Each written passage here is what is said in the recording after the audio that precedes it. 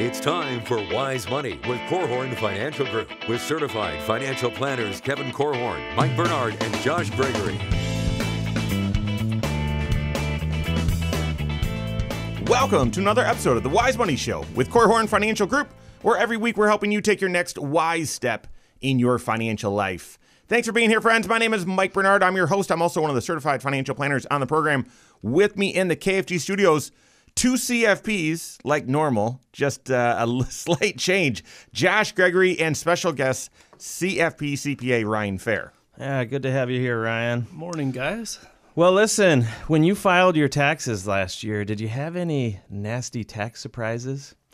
It seems as though there are more of those happening this year than in years past. So what are the reasons for the increased number of tax issues? How can you avoid them? And what can you do if you face the worst one of them all, the dreaded IRS notice?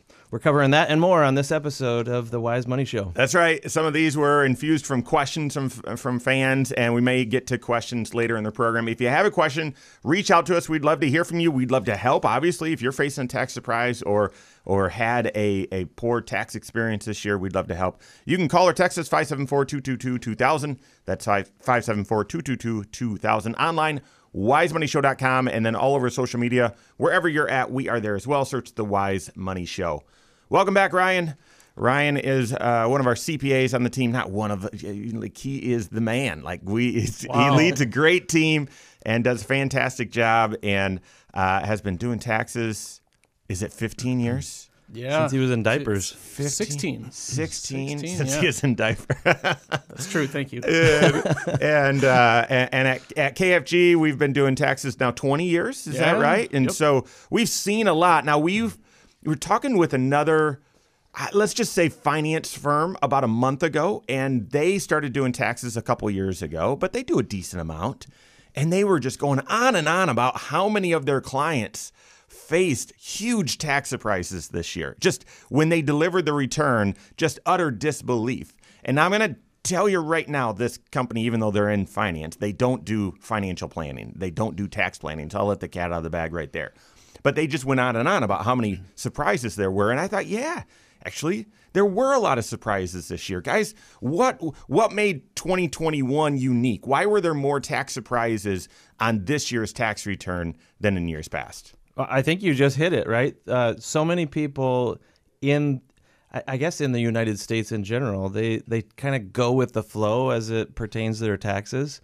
And the flow has been choppy. It has been changing. There's plenty of tax law changes, new opportunities that are out there, new surprises that are just happening out there. So if you're not taking a proactive approach to your tax picture, your overall financial life, then of all the years, Congress and the IRS, they've been throwing plenty of curveballs out there.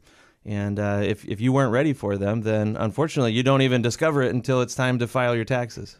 Yeah, for sure. Yeah, this year we saw a number of, very specific things that were related to the government and Congress, and changes that were released for this year related to the pandemic and all the different, programs the spending. So yeah, specifically this year they changed up the child tax credit. So they increased it, but they prepaid a bunch of it. So people with kids were getting checks in the mail or money direct deposited into their bank account each month for the second half of 2021. And then when we did the tax return, we had to reconcile those payments. So if dependents changed, so did the tax return with the stimulus payments that were received in advance. And so, yeah, it caught a lot of people off guard. I had one scenario, and maybe this is you as well. Individual got $1,500 advanced on their child tax credit, and they owed $1,000 on their taxes. Now, had they not gotten that in advance, they'd gotten a tax refund like they are used to. Here's the problem. They're used to about a $2,000 or $3,000 tax refund. So they had some other things change, and we'll get into this in just a moment. They had some other things change that was going to make their refund even smaller, but they actually owed because they'd gotten this child tax credit in advance. And that was a big surprise. Yeah, I mean, it was a year ago that we were warning a lot of people, just because they're sending you money, it doesn't mean that it's really yours, right? They're not really, They don't know what your financial life is going to be from Right. year to year. They just know what it was last year when you filed your return. And based on that, they were sending out this money because they wanted people spending it. And it was meant to be an economic stimulus. And unfortunately, it worked. A lot of people spent that money, whether it was really theirs or not. And yeah, you saw one of the horror stories, I guess, where people were surprised and had to pay it back at tax time. Yeah, for sure. Another thing we saw over the last 2 years, maybe not just last year, but over the last 2 years, unemployment played a big part in these tax returns. So they created surprises for people that, luckily most people have tax withheld from their unemployment distributions, but it caught a lot of people off guard if they didn't have taxes withheld. Well, speaking of unemployment, last year in particular, as we were getting out of the pandemic, and it's so crazy to think about. I feel like we've lived a lifetime in the past 3 years. So much has changed. We've gone full circle here. So it went from everyone was on unemployment to now everyone's got a job and everyone wants to change jobs. And so last year was the year to change jobs, it felt like. And when you change jobs, you possibly are changing your withholdings significantly. And I think that's another reason a lot of people saw surprises is when you go from one job to another, even if you think, oh yeah, I remembered how I filled out my W-4, I filled out this way or that way. Remember, guys, they just changed the withholding system. Right. And under your previous employer, if you were there for a long time, they might still have had you withholding under the old system. And then you switch jobs, and all of a sudden that pushes you into the new system, and that changes your withholdings completely. Yeah, for sure. And especially these days with technology, direct deposit, a lot of us take it for granted. The money shows up in your bank account. Sweet, I've got it to spend. Without ever looking at a pay stub, you can get them at your fingertips, but nobody ever does. Yeah. And then they get their W-2 and bring it in to me for tax prep. And, hey, did you notice that you had, hardly any withholdings this year on your paycheck? Oh, no. Boom. Well, there's our first action item then for the weekend, right? If you haven't analyzed or just reviewed one of your own pay stubs in a long time, we're just past the halfway point of the year. Maybe now's the time to just pause and say, all right, if I withheld this same amount for the second half of the year that I did in the first half, how does it compare to what I did last year? And this is just doing something as simple as that, just comparing to last year. Sometimes it catches mistakes early enough that you can deal with it and not have that nasty surprise at tax time next spring. So, Ryan, I saw this one with a friend of mine last year also because so many people were changing jobs and because we were seeing inflation, a lot of people got pay raises or a one-time sort of bonus. So had an individual that got a pay raise and it was substantial. I think it was 10 grand, something like that. So meaningful amount. And the withholding percentage that they were withholding was about the same. But this extra income was all at the higher tax bracket. So she's in the 22% tax bracket, and this extra income then would all be taxed at 22%. The problem is her effective withholding was close to 16%. And so this added income, sure, she had more withheld, but it wasn't enough because she had now more income taxed at higher brackets, and it moved her from getting refund to owing. Is that something you see often as well? Yeah, definitely. We see that exact scenario, but then also depending where the clients are at in the tax brackets, it could reduce part of their child tax credit. Right, it could take away education credits. It could be a total double whammy that gets people without, catches them off guard if you're not planning. Yeah, that's right. So the pay raise that maybe you got last year, the bonus, the one-time bonus, or maybe, I don't know, a couple times, or I heard a few scenarios where people got a bonus midway through the year and then another one at the end of the year, something like that. That can change your tax picture significantly. And even if you look and say, oh, they withhold a lot from that, can change it significantly. We've got some more tax surprises unique to last year, but then also what are the most common surprises and how do you avoid them? We've got that and more coming up on the Wise Money Show with Korhorn Financial Group. Hello, YouTube. Thanks for being here. This is the Wise Money Show. What you're watching right now is our weekly one-hour talk show that airs right here on this channel, 10 a.m. Eastern Time every Saturday morning. Also on podcast at the same time. also on a few local radio stations where we're headquartered. And that's why the content is a full hour. If you're interested in more content or more bite-sized chunks, maybe 8 to 10 minutes long, make sure you subscribe to this channel as well, because we've got Next Wise Step videos that air all throughout the work week, taking one financial concept, applying it directly to your financial life. So make sure you hit that subscribe button. Turn on notifications so you're made aware every time we drop new content. And if you like the content, like the content. Thank you very much. Okay. That's good.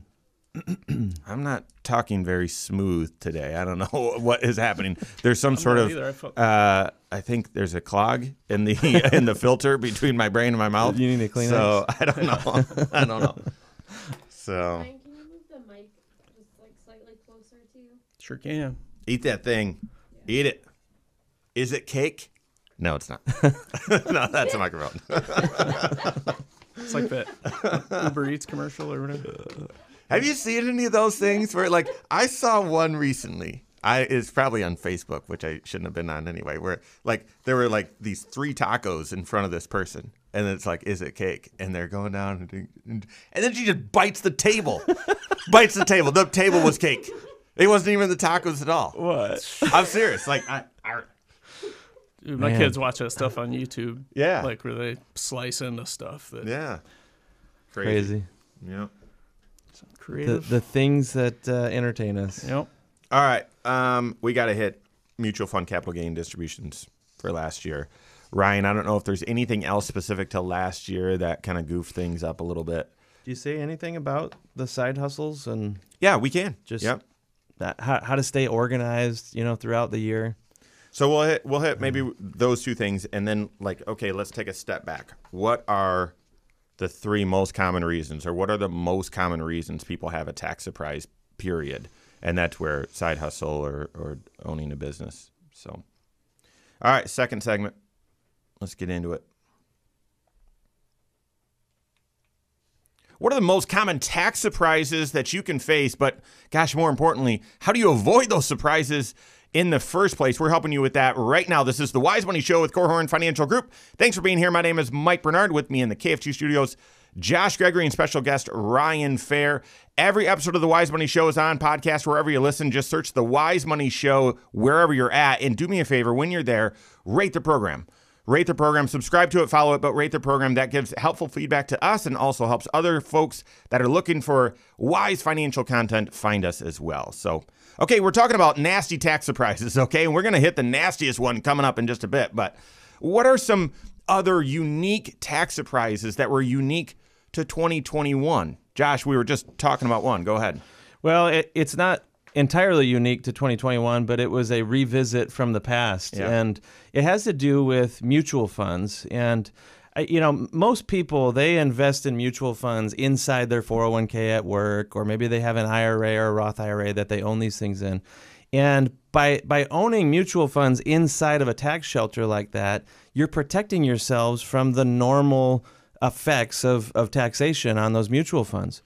But if you just bought it in a brokerage account or just bought it directly with a mutual fund company and it was held in just your name, not inside any of those tax shelters or anything, maybe you held it jointly with your spouse or something, then all the normal rules apply. And it's different. When those mutual funds make money, it's going to have some kind of an impact on your tax picture. And one of the big ones, the ones that surprise people, have to do with these capital gains distributions. And the thing you need to understand about mutual funds is that they don't pay taxes. They are a pass-through entity. So whatever money they generate for you, it's going to land on your tax return, not on theirs. And that's actually a good thing, because then your investments aren't paying tax only for you to turn around and pay tax as well. It's just happening one time. That's good. But the problem is it's difficult for people to forecast what kind of an impact the mutual funds investments, all the good stuff that's happening kind of under the hood there, you don't learn about it until the end of the year, or maybe even after the end of the year when you get your 1099s and they report to you, hey, guess what? Here's how much income you get to pay tax on. Right. And so it can really surprise people. And when you have a year at the end of a long history of stocks running up and those mutual funds are buying and selling and generating profits or capital gains, as we would call them, that's gonna eventually catch up to you. And if you're not prepared for it, if you're not watching for it, then the surprise comes at tax time. And Ryan, you get to be the bearer of bad news sometimes, right? I get to have lots of those conversations. It seems like, and a lot of times the clients, the conversation will go, well, I didn't even sell anything. Yeah. Because that's what you think, capital gains. You're like, well, yeah, you're right. You didn't sell anything, but the mutual fund managers did, created capital gains, and that passes through to you. You pay tax on it. I mean, the worst part of this is when you're told that there were capital gains and you've got to pay tax on it after the market's been down for 6 months. I mean, the market started going down last October. You're doing your taxes in March, and gosh, by March, the market was already down 10% for the year, and you're looking saying, oh, I've got to pay tax now on capital gains that have disappeared. So the last time we saw this, and we've been warning you about this, gosh, for probably a year. Last year, the rally was going on, but underneath the surface, there had very little market breadth, and I can't even pronounce that word. But it wasn't a broad advance. The index was advancing, but it was led by only a few areas, and there was a lot of choppiness. And if you're running a mutual fund, if that's your job, you likely are starting to make a lot of moves, because that's oftentimes a precursor to, hey, some troubling times could be ahead. And so these mutual funds had a huge rally. They then started making lots of changes. And then, of course, the stock market then has kind of stubbed its toe since then. And that's created capital gains for you. Yeah. One other thing that has done really well, stubbed its toe and caused tax problems, Ryan, cryptos. Cryptocurrencies. What about that surprise for last year? Yeah, so crypto, a lot of people had fun playing with crypto, and it's not as fun these days. But last year, there were some people that did cash in and actually sold off some of their capital gains and had to pay tax on those gains. It's not a surprise necessarily, but again, it's a surprise. Often, the other side effects that the increased capital gains could cause. Yep. I think actually a lot of people started investing in crypto without fully understanding crypto, but also not fully understanding that it was going to be taxable. They thought there was some propaganda out there saying, well, this is a currency. It's a currency, and therefore it's not going to be taxed. You can just buy and sell willy-nilly. Right. And a lot of these companies, Ryan, you and I had some radio spots that we did where, a lot of these companies weren't even issuing 1099s. Right. And so you thought, well, this is tax-free. I don't need to worry about this. No. Secret blockchain. Nobody knows. Yeah, that's right. That's right. Add a little bit of insult to injury on that. If you're trading and it's all short term as well, you have to realize that capital gain income, it's all going to land on your tax return, but how it gets treated depends on how long you held the underlying investment. And if you held it for less than a year, then those are short-term capital gains, and they're taxed at your highest rate. It's almost as if you had earned it on a paycheck. It's treated as ordinary income. So how long you hold your investments is also a key to determining how much of a tax bite Uncle Sam is going to get. Something related, this is maybe off topic, but we see something that popped in my mind called wash sales related to crypto, but then also just those that are trading, they think, well, I'm not going to owe any tax because I lost all this money, but it's a wash sale where they're not allowed to because they bought it back too quickly. Yeah. One other thing, and again, this isn't unique to last year, but it is unique to last year. A lot of people started like a side hustle, a side job. This has been a trend over the past couple of years, really even since the pandemic. But last year, as there were labor shortages, if you have a special skill and it was in demand and people started saying, oh, you can do that for me, can you help? You might have had some side income and not really thinking, I hear this one a lot. Well, that's just cash money. Oh, I understand that's cash money. You still need to report it, unfortunately. And the taxes on that, not only do you pay, federal income tax and state and local if that applies to you, but you're also subject to self-employment tax on that, which is nasty 15.3% as well. Adds up in a hurry. It does. Yeah, this is an area where having a good organization, a good plan on how you're going to track things like your business expenses and all that income that's flowing in, it will make the job of filing your taxes a whole lot easier come spring. And unfortunately, a lot of people, it just sort of sneaks up on them. The side hustle takes off and it actually grows into a true business, but they don't have the accounting function in place to be able to track, where did this money go? And hopefully they at least had the most basic form of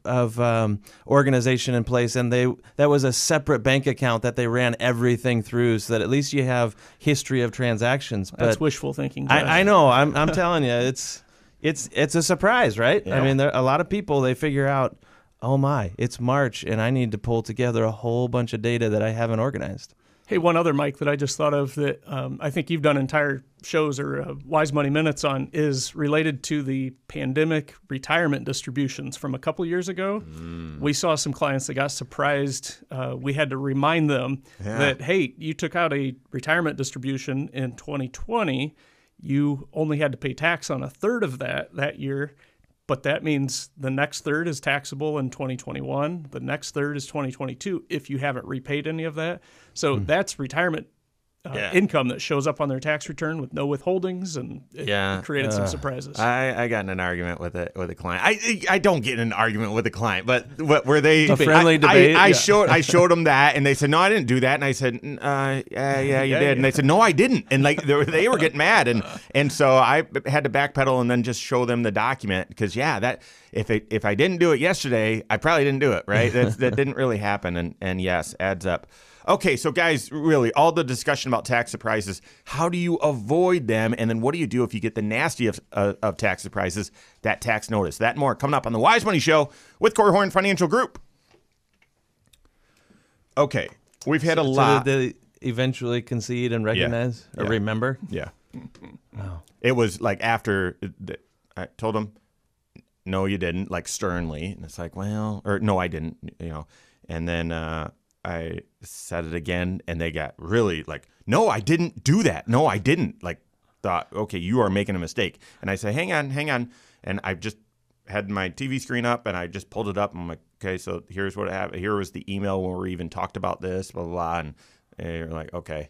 And thankfully, the spouse was there as well, and it triggered in her right away. Or whatever. That's good. Yeah. Well, I mean, can you imagine?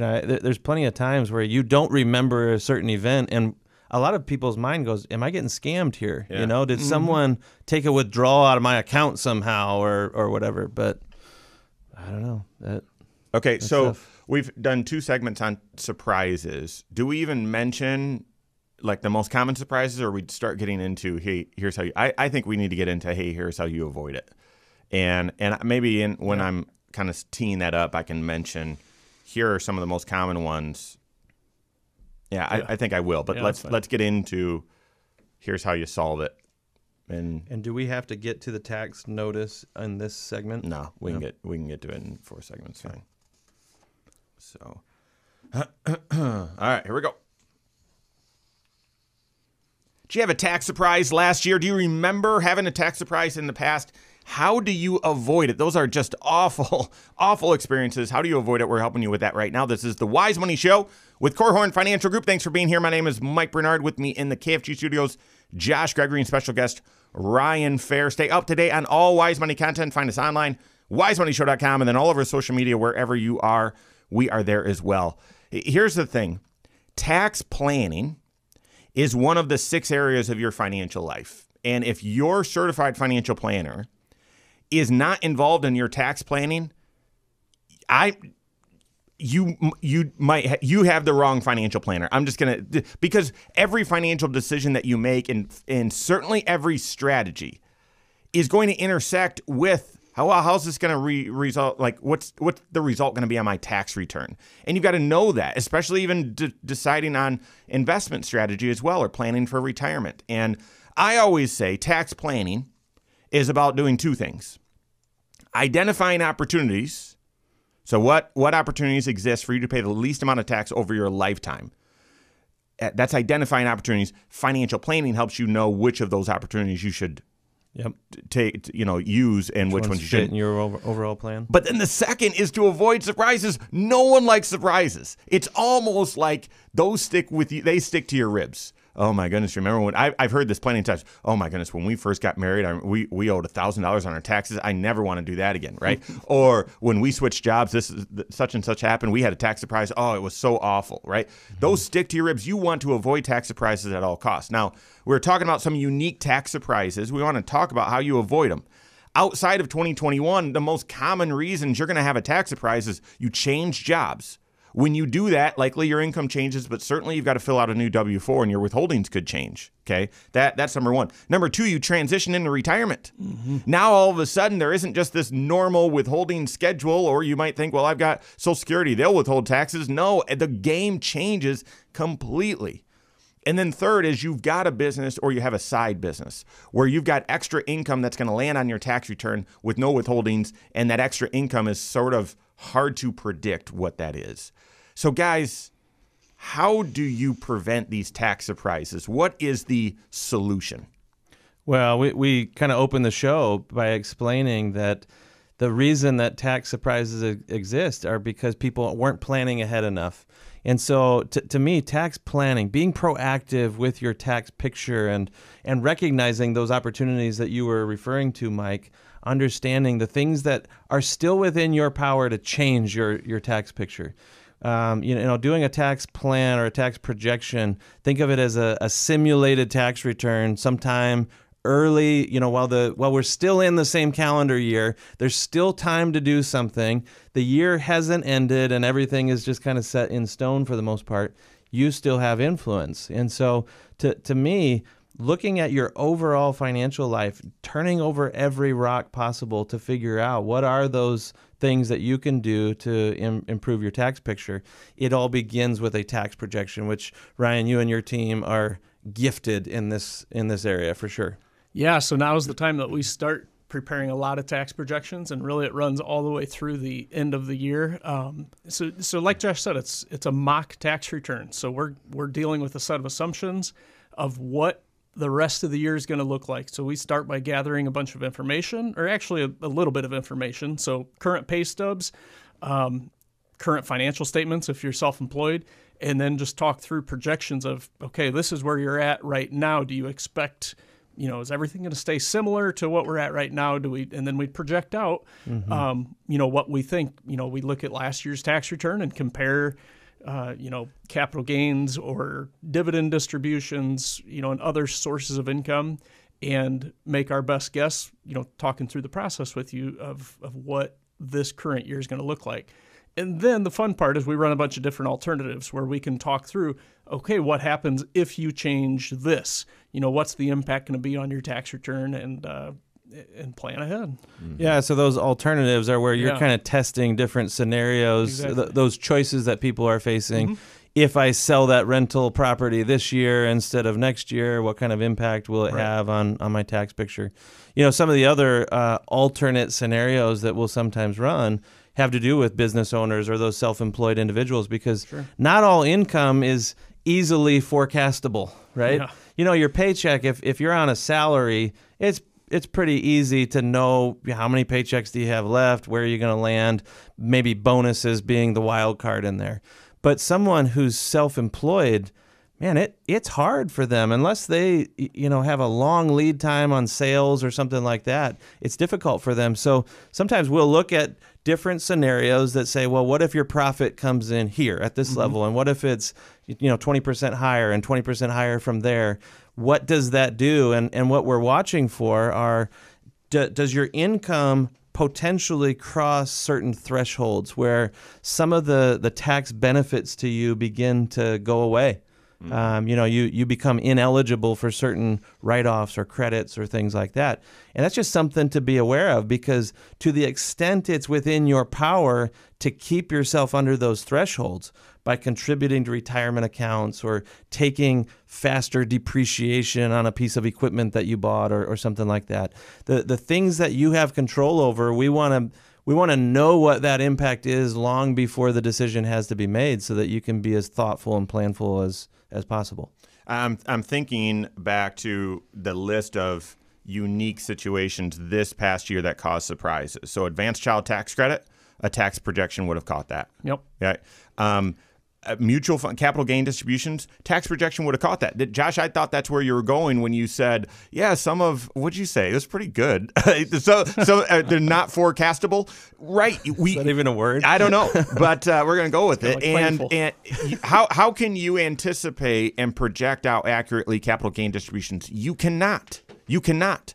But for years and years and years, we've been telling folks in these projections, okay, capital gain distributions could be X. Let's build that into your tax projection and see what the result is going to be.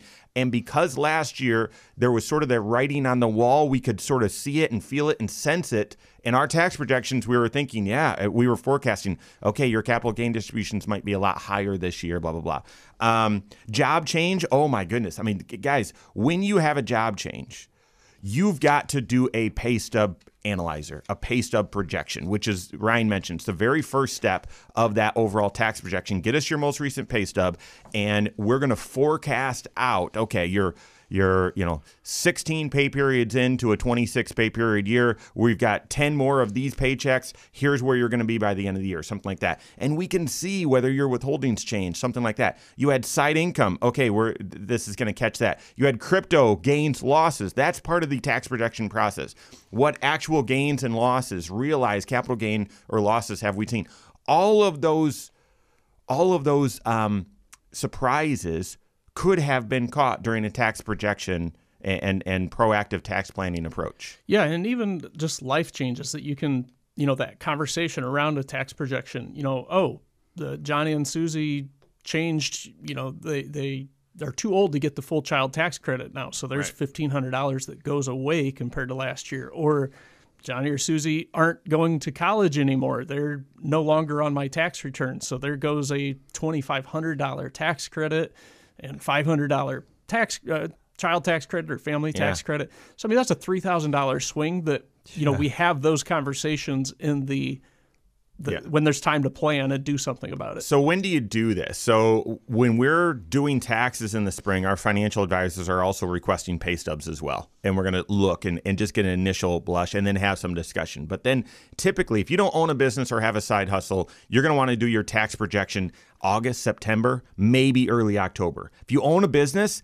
you're going to want to do that October, November, maybe early December, because you get closer to the end of the year and you have a better sense of here's what the profits will be on the business. So guys, it's all about being proactive. It's really all about comprehensive financial planning, working with your CFP and your CPA to do this proactive tax work and avoid surprises. All right, we've got more coming up on the Wise Money Show with Korhorn Financial Group. Okay. Nice. What's funny is when you talk fast like that, and then I listen to the podcasts on 1.4 or 1.5, you sound like a chipmunk. A chipmunk, yeah. Dude, I don't know. It's an acquired skill. My parents used to tell me, okay, you got to slow down. You got to slow down because, mom was the only one that listened. And but now it's like I can go really fast at times. Yeah. So, yeah. That's great. Normal time. Normal That's time. when I speed you up, speed the speedy up.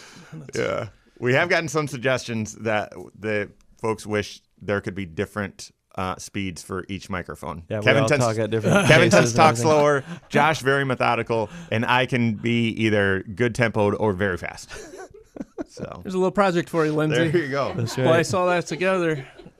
No, it's not cake. These are actually advanced microphones that speed it up or slow it down. Right. All right, let's get into so last segment. We won't jump into any other questions, but we'll talk about tax notices. Mm-hmm. And if this doesn't take the full, then we can I don't know, just ad lib into it more with tax surprises and whatnot. And this one's 13? 13, yep.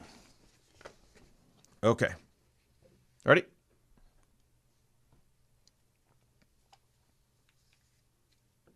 All right, the worst tax surprise out there. We're focusing on tax surprise, but the worst one out there is getting that love letter from the IRS. That tax notice in the mail. What do you do when that happens? How do you avoid those? That's what we're helping you with right now. This is the Wise Money Show with Korhorn Financial Group. Thanks for being here. My name is Mike Bernard. With me in the KF2 studios, Josh Gregory, and special guest Ryan Fair. Every episode of the Wise Money Show is on the YouTube channel. Gosh, plus a lot more content as well. The library is chock full. If you have a financial question, odds are by now we've made a video about it. So go to the Wise Money Show on YouTube. Go to YouTube, search the Wise Money Show, subscribe to it there, turn on notifications so you're aware every time we drop new content. Leave questions there as well. Give us a thumbs up button if you like the content, all that sort of stuff. All right, we're talking about tax surprises right now. We shared the most common ones that, gosh, more people faced this past year. And then we just shared, what is it, the antidote, the way to avoid it. And that is being proactive with your tax picture. I can't imagine anything geekier than that. But the folks that you're listening to on the radio right now love it. I absolutely love taking someone's pay stub, projecting it out, forecasting what capital gains, what if we do a Roth conversion, what other income. It is. Now, what I don't like is you're making assumptions, and so there are times where you're going to miss it. You don't have actual tax documents right in front of you that you can read off of. You're making assumptions, and so it's an imperfect science, but I love it. Yeah. Well, and there's a whole nother level of nerdiness too, where you're not just forecasting this year, you're looking years out into the future as well, trying to figure out, where do I place this income? Where do I sell that rental property? Where do I cash out of my business? These events that have to occur. Now in this world of the Secure Act, where you have 10 years often to cash in a retirement account that you inherited, when do you choose to do it? You want to look at all those 10 years and figure out, it doesn't have to be equal across the board. Do you make it a little bit more lumpy to fit into the right years where you can spend as little on tax as possible? But that gets into a whole nother level of nerdiness. I'm not going to be able to sleep tonight. I'm so excited. I'm so excited. The multi-year tax projection. Yes, I'm in love with that tool, and you need a multi-year tax projection. Absolutely. All right, let's shift gears. Tax notices. You can't talk about tax surprises without talking about the worst one, the dirtiest one of them all, and that is tax notices. Now, Ryan, I know a lot of people received notices this year when they shouldn't have. Yep. By accident. The IRS made mistakes. But let's first talk about, is there a normal rhythm to when the IRS sends out notices? Like, do they typically send out a first round maybe in May or July, or not until the fall? Is there any rhyme or reason to this? I'm sure there is. The first round, you're definitely correct on. May, June, clients are getting lots of notices related to. Most of them are unnecessary notices, I would say, at this point, where it's just matching up payments incorrectly. The state has been notorious this year for these State of Indiana? Yeah, state of Indiana, that have just sent these notices that are bizarre. That are wrong. They're totally wrong, and they're just not matching up either client tax payments or estimated tax payments. Clients have paid 4 estimates, and the state is giving them credit for 2 of them. So then we have to prove that, oh yeah, I really did pay those other ones, or I did pay the tax due, when I filed. And they have it in their system. It's like there's something wrong with their own computer models or whatever that are matching these, and they haven't figured it out yet. They haven't fixed it yet. Right. So all these notices, which these aren't, human beings sitting down and typing out a letter to you, right? This is just automated stuff. And if it's all based on errant information, then you're going to get the wrong letter, and it's going to freak you out. And you're going to think, man, what went wrong here? Ryan, what'd you do wrong on my tax return? That's most common. Yeah. So yeah, I mean, I guess that's step one is if you get a tax notice, get help. Don't just send a check for the balance due that's on the notice. I'd hate to assign a percentage, but I guess I will. I would bet 80+% of tax notices that are received by taxpayers are not correct. Wow, I would have said probably 50, but wow, 80%. Mm-hmm. Okay. So yeah, and it's not like they're not necessarily just fishing to try to get people to pay more tax. It sure feels like it though. It does. My goodness, it does. But I think most of it, like Josh said, is right now the tax notices that are coming out. These first waves of tax notices, it's 100% computerized. 100% computer generated. No human eyes have looked at the tax returns at this point when they're sending out these notices. And so, and it's everything from, it's almost all has to do with withholding or payment related stuff. So somehow if your employer didn't file your W-2 exactly right, the state, their computer system's not giving you, or the IRS is not giving you credit for the withholdings through your W-2. So you get a notice that says, hey, you owe lots of money plus penalties plus interest, and you've got 1 month to get it all paid. Yeah. The other one, I guess, well, as a lead-in to what are the most common types of tax notices that you receive, Ryan, you mentioned payment issues, and oftentimes those are wrong. And so, gosh, what's the lesson there? Make sure you keep a record of it. Yes. Keep a receipt of it. If you're paying it online, take that screenshot or copy your receipt, something like that.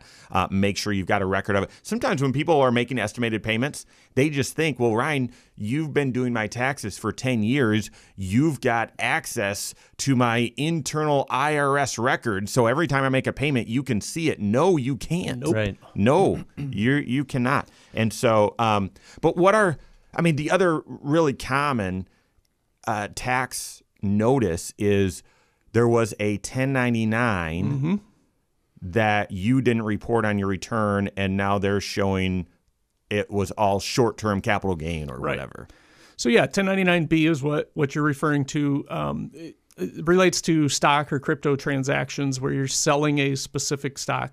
So a lot of times the gross proceeds from that sale will get reported to the IRS, but maybe not the cost basis for that sale. And so they just show, it could be, just make up a big number. If it's a $100,000 stock sale, you may have paid $110,000 for that stock sale and actually had a loss, but the IRS only gets notified, hey, here's $100,000 of income that you owe us tax on. And so you have to go back and, prove to them, provide them the correct information, and they'll adjust it. Yep.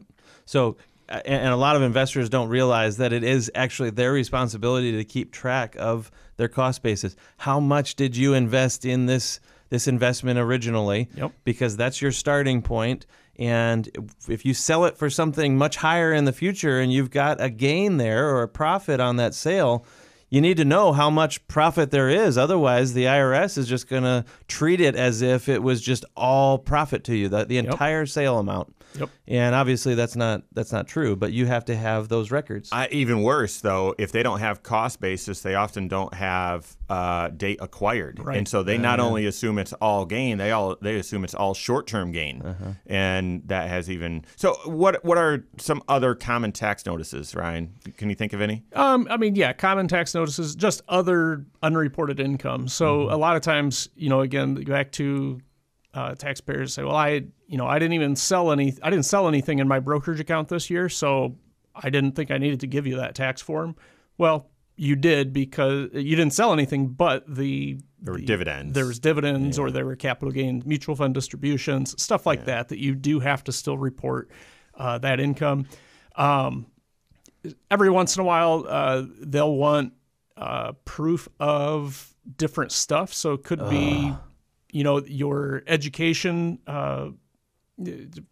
tax credits, so lifetime learning credit or American Opportunity Tax Credit, and you have to, send in copies of tuition and 1098-Ts. This one drives me the most crazy, because this does feel like it's phishing. It's almost in lieu of an audit. They're not going to send someone out and have them sit with you and walk through and have you prove things, but you've already provided the information, and maybe your investment company obviously already sent them a copy of the 1099, but they want you to send it again. You know, it just feels like jumping through unnecessary hoops.